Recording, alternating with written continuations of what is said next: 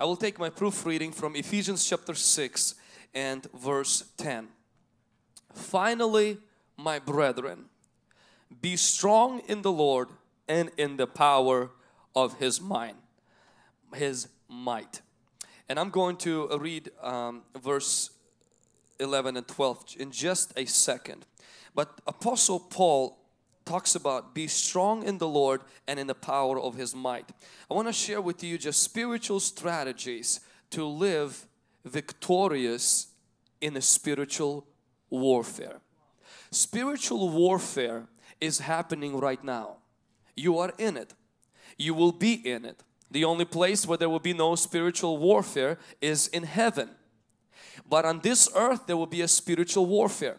You are in the spiritual world and you are being affected by that world. Now, just like when America is in war with another country, not every single day they're actually shooting at each other. But the fact that they are in war, some days they prepare, then they have the days where they go into the assault, into the attack mode, and then those days are called evil days, which we're going to see in just a minute. But Apostle Paul begins something before he talks about the spiritual warfare. He says, be strong in the Lord. I love the fact that he commands you to be strong. And I want you to write this down. Being strong is a command. It's not an option. It's not a feeling. He didn't say for you to feel strong. He says be strong. Be strong. That means that strength, as the Webster Dictionary defines it, is a strength. Being strong is a quality of mind that enables one to meet danger and difficulties with firmness and with valor. We read today about Joshua. God came to Joshua and says, be strong. And He says again, be strong. And He says again, be strong. And then He says, don't be dismayed, be strong. See, He says, Joshua, you're taking over for Moses. Moses had the education. Moses had the spiritual encounters. Moses had the knowledge of wilderness. And Joshua, you are young, you are inexperienced. But listen, Moses only fought 2 wars. You will fight 31. Moses, though anointed, educated, famous and great guy, he could get people to promised land, but you will. He says your advantage is not your education, it's not your experience, it's your strength. See, I have to tell you something right now. Your advantage in the spiritual realm is not even your knowledge of the Bible, though that is extremely important. It's not even the length of the time you've been in the church, though that is valuable. Your advantage in the spiritual realm is being strong. You must say, but how can I be strong when I don't feel strong? Well, for Joshua, he said, because I am with you. For us, it's because God is in us. See, for Joshua, God says, I am with you, will never leave you. For you, God says, I am in you and I'm not never leaving. Like I mentioned during prayer, the only thing Jesus abandoned is a grave. He will never abandon you. He lives in you. That's one of the reasons when you don't feel strong, to simply remind yourself, I am not alone in this. The God of the universe lives inside of me through His Spirit. Therefore, being strong is not an option. Amen? Amen. Can somebody say amen? Amen? Any strong people we have in this house today? Hallelujah. Hallelujah. And Satan knows when you come with a little attitude. When you come, you know, and you're little, but you know who you are. You know, there's some people who come and they come even to the store and they just carry their attitude like, whoa, you got to be careful around that. And see, when Satan senses that you walk in and you don't know every single thing, like David, but you come on a battlefield, you don't have the proper armor, you've never been in the army, but you got an attitude. And David didn't just come and say, if it's the will of God, I will take you down. If it's in God in His sovereignty has foreseen this moment before the foundations of the earth. David came in and he says, you've been talking trash against the God's armies. He says, you got God offended. He says, and today I'm going to kill you, take off your head, and the birds of the air are going to have a wonderful, wonderful feast. Like, David, are you high or something? What are you on? The strength of the Lord. What are you on? The Lord is with me. He lives in me. Therefore, you cannot be afraid of demons. Even if they come at night to torture you, be strong. Even if they come and mess stuff in your room, be strong. Even if there are spiritual forces that come against you and you feel that, be strong. Because that is the first strategy. If Satan makes you weak, if you feel weak, if you are weak, confess that you're strong. Because let the weak say, I am strong.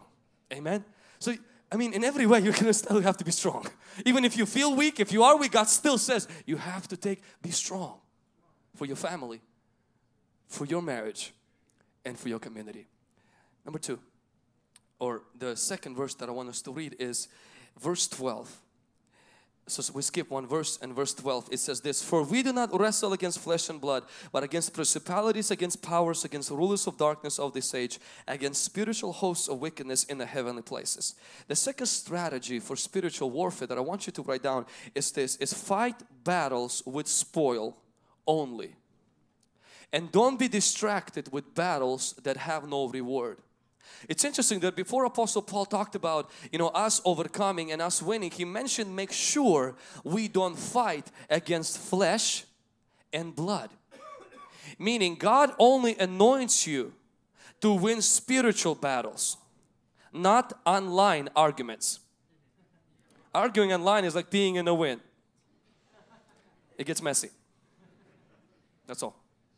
God didn't anoint you to win arguments. He anoints you to win souls. A bulldog can beat a skunk every single time. But a bulldog has to ask himself a question: is the smell worth the fight? You have to ask yourself a question.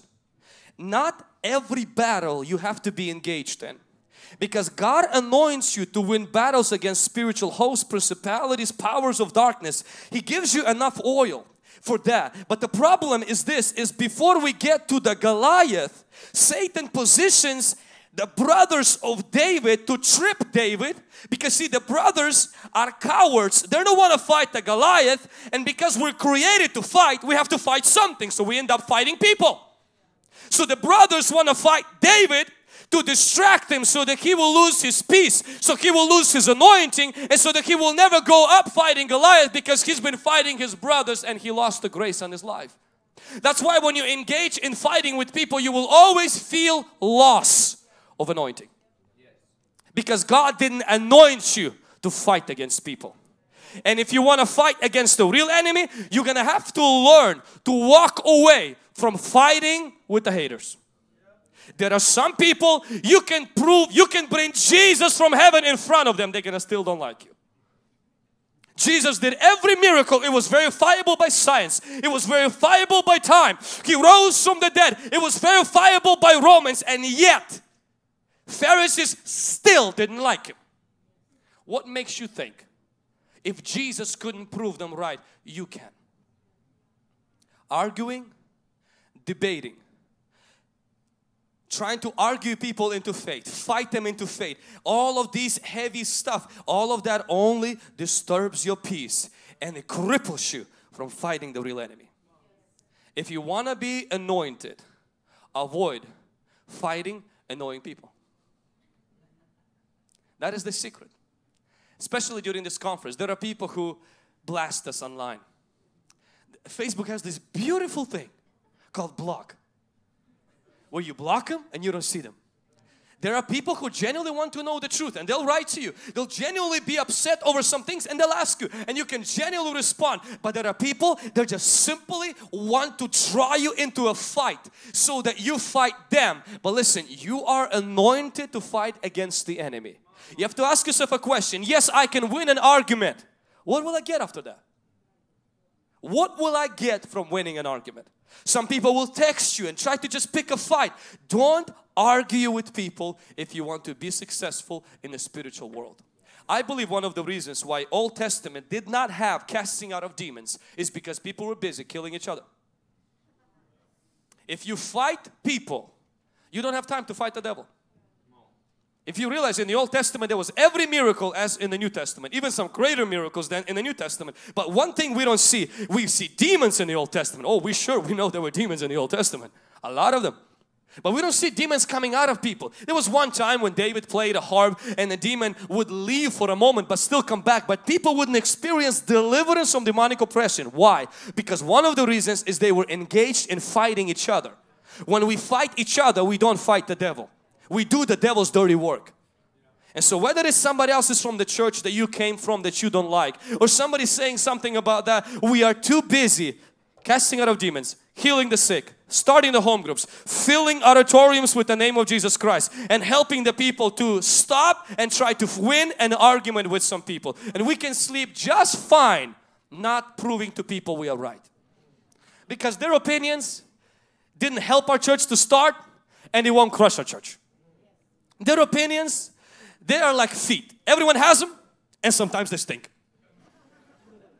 Their opinions cannot pay your utility bill, so they shouldn't keep you from sleeping at night. You have to be a person like Paul said. Don't engage in a battle with people. That's it. Love them, pray for them. Say, you know what, if you want to know the truth, come we can talk. But if you want to argue, please find someone else who isn't doing anything with their life. Yuck yourself. But I'm going to be busy doing what God called me to do in Jesus' name. Can somebody say amen? Church, put your hands together for Jesus.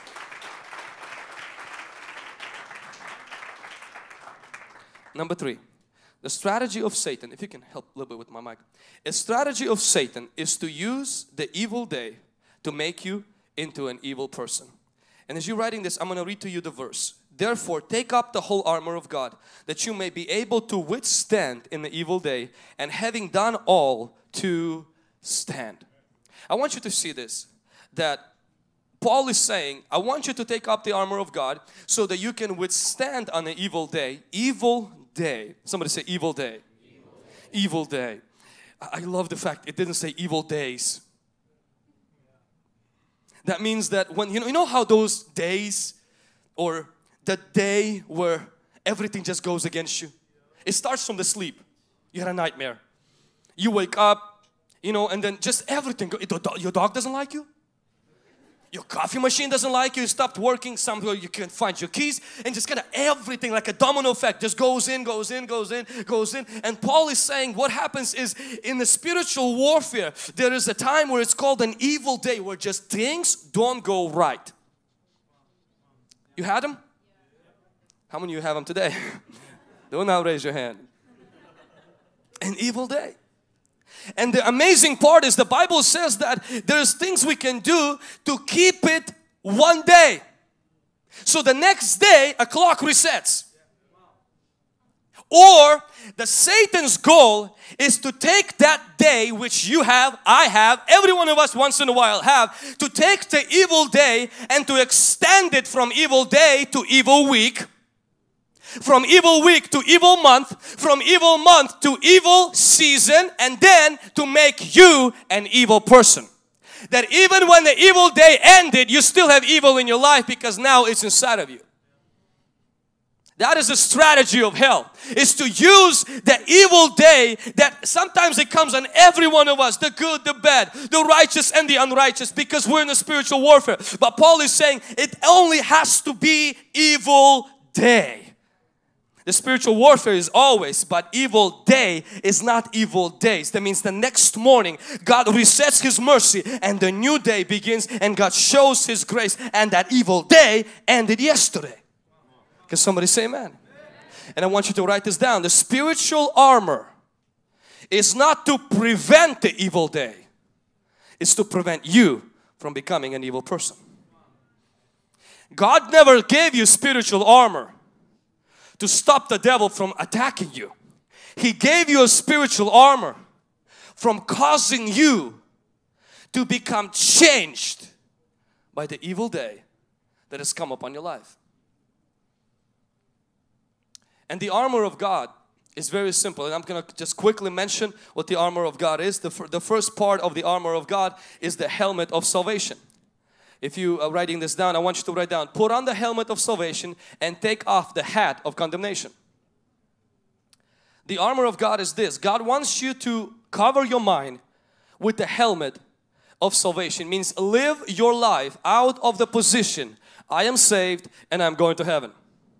You may say, what does this has to do with if like bottom is falling out under my feet? If like I can't make my payment on my car and my rent is due, what does this has to do? It has to do with everything.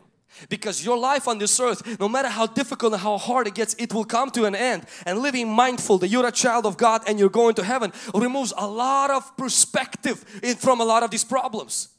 Jesus told disciples when they came to Him and said, demons obey us in your name. We are so pumped and excited. And Jesus says, make sure that's not the source of your joy. Rejoice that your names are written in the Lamb's book of life. Meaning, put on your helmet.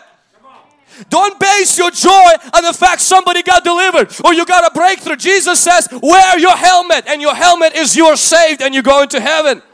In a spiritual warfare, it's important to remember your citizenship is in heaven. You are a citizen of heaven. You're a soldier in the army of God, but a citizen of heaven. Can somebody say amen? Somebody say hallelujah. What the devil does in the evil day, he puts on a hat called condemnation. Where you start digging around and looking, what did I do wrong to cause this evil day? I wonder in which way did I open my life to the devil, the fact that I had a nightmare. I wonder, well, why is this happening? Now if the Lord reveals to you a certain open door, you gotta go deal with it. But if you go looking for something to blame yourself, I have a news flash for you. You will find it. You will find so many things to blame yourself with that Satan will bury you in that head. And Jesus doesn't tell you to look for open doors. He says lock a helmet on your head when a day goes evil. That means stop looking for causes. Look unto the fact you are a citizen of heaven. That's all. Will this end the fact that the day is evil? No. But it will protect you from becoming condemned, guilty, guilt-driven and down because of that shame and guilt. The second thing is the Lord gives us as an armor is don't lose your integrity on the evil day. He says to put on the breastplate of righteousness. Now there's two interpretations of that. One is that to put on the positional righteousness which we have in Jesus Christ, and that is great. But I also believe that this means that on the evil day not to lose your integrity. Integrity is what you do, who you are when no one is watching. It's so easy when life gets tough, when that day gets tough, to start cutting corners and to lose your integrity. When you keep your integrity, God will protect you.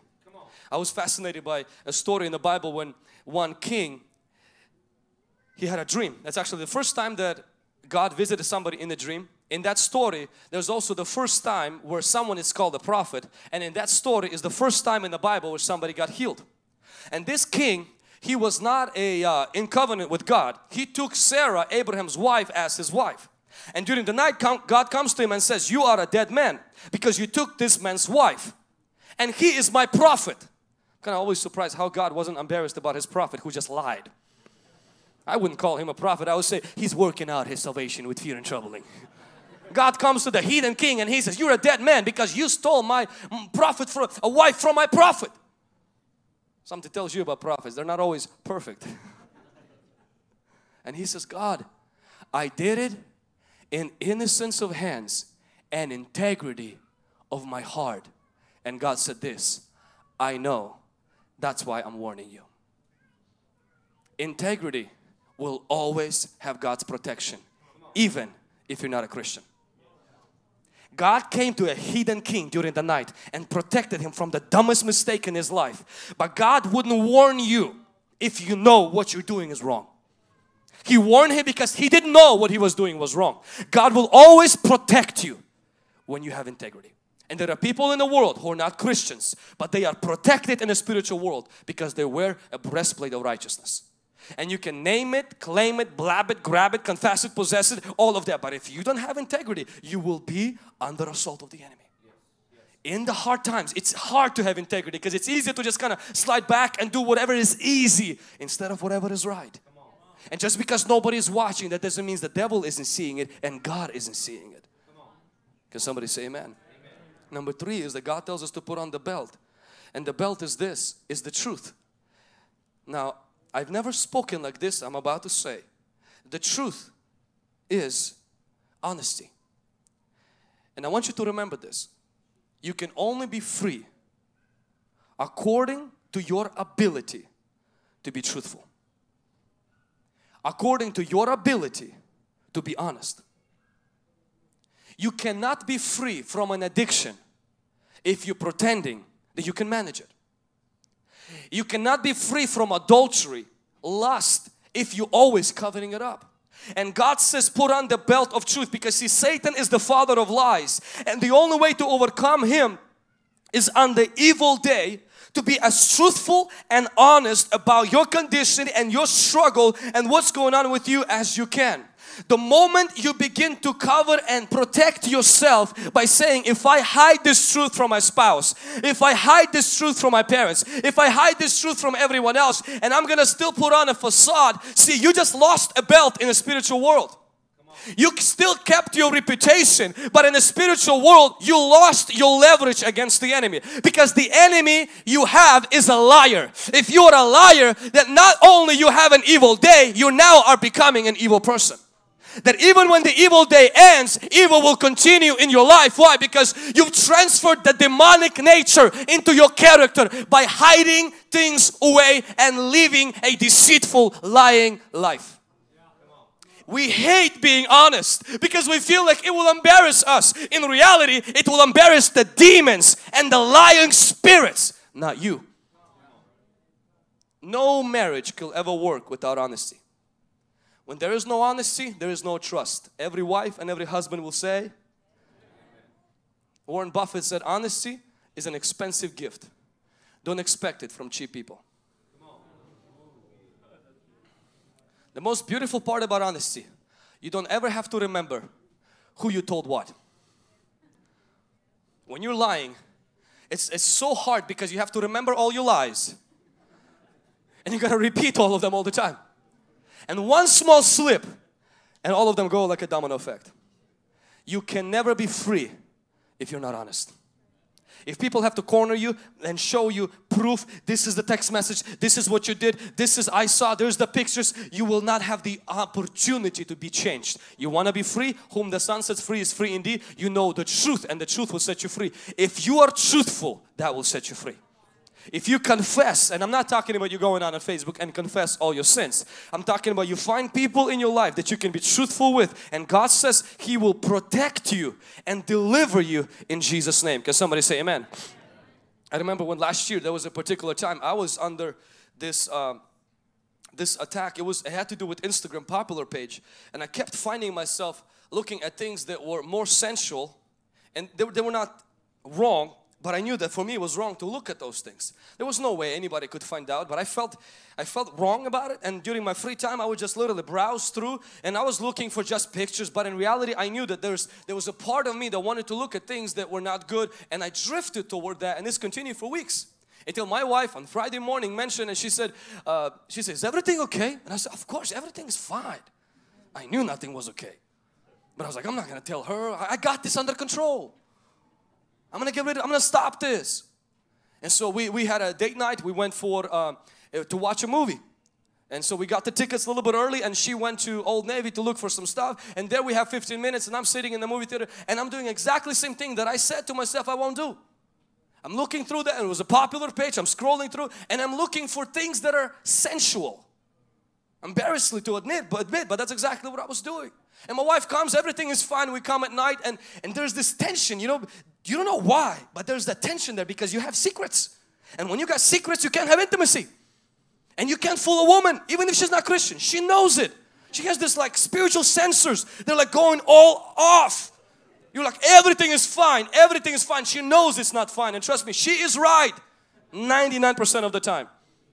And so we're there in the bed and we're laying, and she says, what's going on with you? And I said, babe, everything is amazing. I just had a hard day. It's always a good excuse. I just had a hard day. And as we're about to go to sleep, I just felt this conviction of the Holy Spirit. The fear of God came into me like crazy. And God said, if you don't confess right now what's going on, you're one step away. You're going to fall back into your past sin. And out of that, you might never come out. My God. I was like, but she'll kill me. And so I decided I'd rather come out clean than and have her kill me than have this sin lead me to something else. And it wasn't anything immoral. I don't want you to feel like I was committing some sin or anything, but it was things that I knew that I was hiding from her, and it wasn't right. And then when I confessed it to her, contrary to my popular belief, she didn't kill me. She laid her hands on me, and no, not to choke me, right there in bed, because I feared for my life. She's tiny, but don't be fooled. And I remember it like yesterday. She laid her hands on me and she prayed for me. Coming out with that, something, literally, that day, something was taken away. I deleted my Instagram, my Snapchat, literally. I went completely cold turkey for a whole year with that. But something snapped. And I was like, all that it took, not even the prayer line, just telling my wife. But I feared that. I could tell anybody, but just not my wife, because it will hurt her. But see, being honest is the belt that guarantees you freedom. Man, woman, if you be honest, you may say, but you don't know what they will do. Sin will do worse if you're not going to be honest. They might be hurt at you. They might not like you. They might not even talk to you and send you on the couch. But one thing they will do, they will trust you. Because they'll know you have a consciousness and you will come clean. In spiritual warfare, honesty is the key. Amen. Peace is not natural during an evil day, and therefore you have to put it on like shoes. In the evil day, Bible says put on shoes of peace of the gospel. When the evil day happens, there's something that happens with our mind typically, is that our mind starts being fried. Our mind starts to hurt because the anxiety, the stress that comes in, the worry, and it's like this broken record. And your mind can actually, during the evil day, can get hurt so bad. Imagine this. Your mind is like the soles of your feet. Imagine going hiking the Badger Mountain barefoot. That's exactly what happens during an evil day. Your mind gets cut. Your mind begins to bleed. And naturally, your mind is exposed to demonic realm. That's why Jesus says that peace is not your skin. It's not natural to you to be peaceful when everything is breaking apart. Jesus says, put on peace like you do it with the shoes. That means you have to consciously tell yourself, Jesus is the Prince of Peace. He gave me peace and I put on that peace on my mind. It doesn't remove the rocks in my path. It protects the soles of my feet from bleeding out to death because I went through this difficult situation. That's why the Bible says, let peace of God guard, rule your mind. Means allow God's peace in the difficult of all times to rule your mind. And if you have that peace, you can give that peace to your circumstances. You'll be able to get up in your storm, and like Jesus who just slept in the storm, you'll be able to speak to the storm and silence the storm. Because whatever you have, you can always give away. Can somebody say amen? And then we also know that we have to act as though God's word is true. This is the helmet of faith, the shield of faith. I'm sorry. We have to act as though God's word is true. And F, or the sixth armor. On the evil day, you find the spirit in the sword. This has been the source of comfort and encouragement to me almost every single time. When I was younger and those evil days would come in, what I would do is I would look for the Holy Spirit in prayer or in worship or in my emotions. And typically there was always a jammed frequency, and like Lana mentioned, there was that thing that was not there. When it's an evil day, God tells you the secret where you find the Holy Spirit. The Spirit is in the sword. You don't look for the Holy Spirit in your emotions. Don't look for the Holy Spirit even in other things. Holy Spirit at the time hides in the sword. If you want to find Him, you look in Him, in here.